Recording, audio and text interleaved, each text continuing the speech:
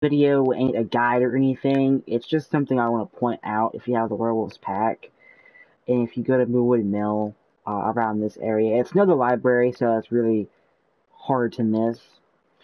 But you're going to come across the statue. You've probably seen it from the live stream about werewolves. And the coolest thing about this statue is it shows the current lunar phase. And right now, the current lunar phase is a third quarter moon, and it is correct. You can see right here, it shows right here, as well as right here.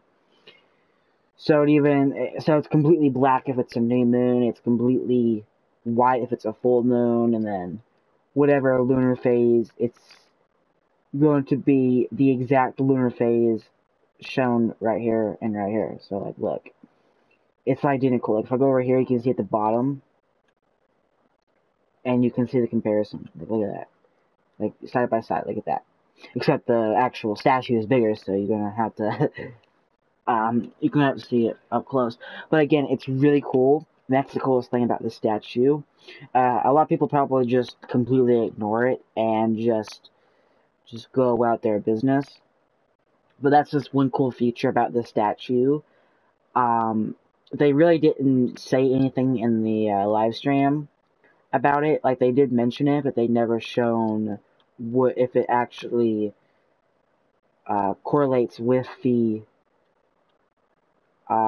lunar phases, and indeed it does. So if it's a waxing crescent moon, then it was shown here, and it will actually show here.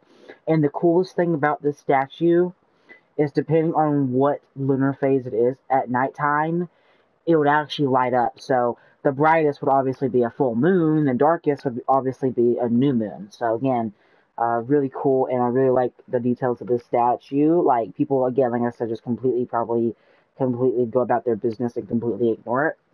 But again, it's just one cool feature that I like about this. Did I say feature earlier? I think I did. Feature. About this pack, and about how much I love the werewolves pack. Honestly, don't get me wrong. I absolutely adore this pack. I love the werewolves themselves. Matter of fact, I actually have Rory selected. She's very sad because she lost her best friend.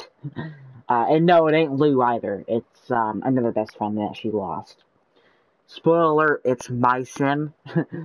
But yeah. If you enjoyed this little video, let me know in the comments. Again, it's just interesting werewolf lore, I know.